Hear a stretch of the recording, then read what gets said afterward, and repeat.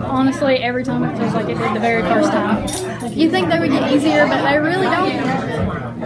So, but it's nice to see everybody that still thinks about him, is still here, still cares about the kids. You know. How does that make you feel?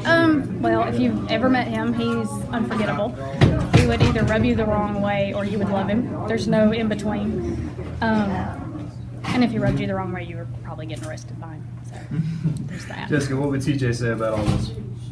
I can tell you, he's just up there celebrating right now because everybody's focused on him.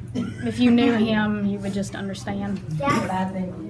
He'd be super excited. Do you think that's made it easier for you? Because I'm sure, like, kind of being in the spotlight through all of this, that's probably not something you really expected. No, I am not that person, but I always want to talk about him. Yeah, I mean, he was a great guy, and he was a great officer, and nobody's going to remember him like we do, but I'm glad that people remember him for the kind of officer he was.